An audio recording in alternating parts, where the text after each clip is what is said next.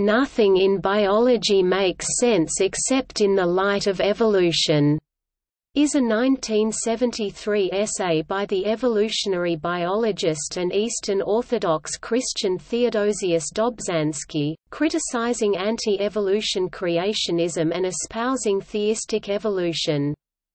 The essay was first published in American Biology Teacher in 1973. Dobzhansky first used the title statement, in a slight variation, in a 1964 presidential address to the American Society of Zoologists, "Biology, Molecular and Organismic," to assert the importance of organismic biology in response to the challenge of the rising field of molecular biology.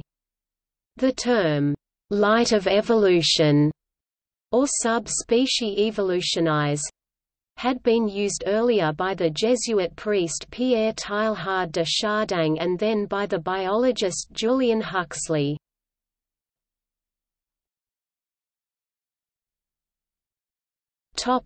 Overview. Dobzhansky opens with a critique of Sheikh Abdul Aziz bin Baz, the then Grand Mufti of Saudi Arabia, for holding a belief based on scripture that the sun revolves around the earth.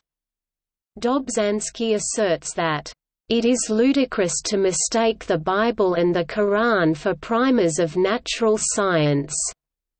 They treat of matters even more important, the meaning of man and his relations to God." He then criticizes the early English anti-evolutionist Philip Henry Goss, who had proposed that fossils were created in the places where they were found, for blasphemously implying that God is deceitful, as he had said in his earlier presidential address. If the living world has not arisen from common ancestors by means of an evolutionary process, then the fundamental unity of living things is a hoax and their diversity is a joke. These two themes of the unity of living things and the diversity of life provide central themes for his essay. Addressing the diversity of life on Earth, Dobzhansky asks whether God was joking when he created different species for different environments. This diversity becomes reasonable and understandable, however, if creation takes place not by the whim of the Creator, but by evolution propelled by natural selection.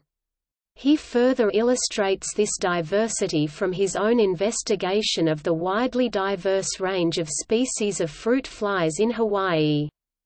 Either the Creator, in a fit of absent-mindedness, created many species of fruit flies in Hawaii, or the fruit flies that arrived on the islands, diversified to fill a wide range of vacant ecological niches. He illustrates the unity of living things using the molecular sequence of cytochrome C, which Emanuel Margoliouth and Walter M. Fitch had shown to be similar in a wide range of species, including monkeys, tuna, kangaroos, and yeast. This unity is further illustrated by the similarity of the embryos of different species. Either God deliberately arranged things to mislead sincere seekers of truth, or these similarities are the result of evolution. Dobzhansky concludes that scripture and science are two different things. It is a blunder to mistake the Holy Scriptures for elementary textbooks of astronomy, geology, biology, and anthropology. One response to this paper was a paper by Stephen Dilley, "Nothing in biology makes sense except in light of theology." This argued that Dobzhansky's arguments all hinge upon sectarian claims about God's nature, actions, purposes, or duties. Claims that in Dilley's view required more justification and appeared mutually incompatible.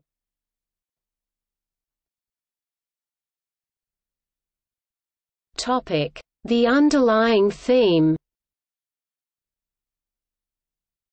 The underlying theme of the essay is the need to teach biological evolution in the context of debate about creation and evolution in public education in the United States. The fact that evolution occurs explains the interrelatedness of the various facts of biology, and so makes biology make sense. The concept has become firmly established as a unifying idea in biology education.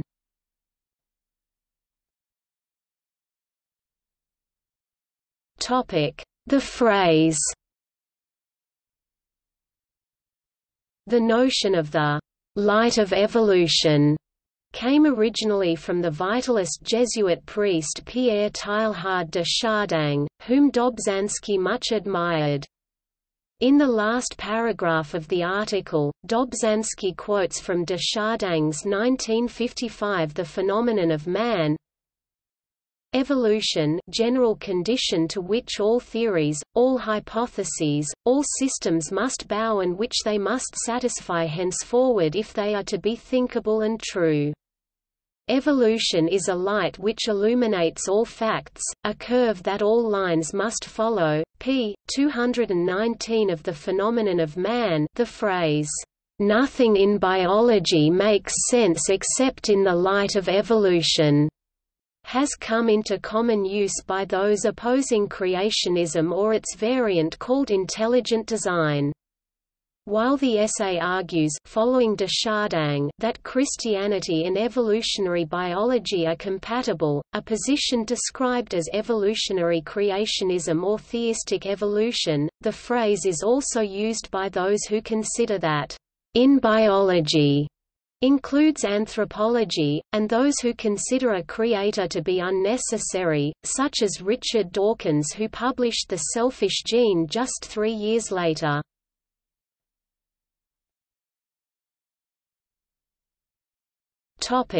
Quotations.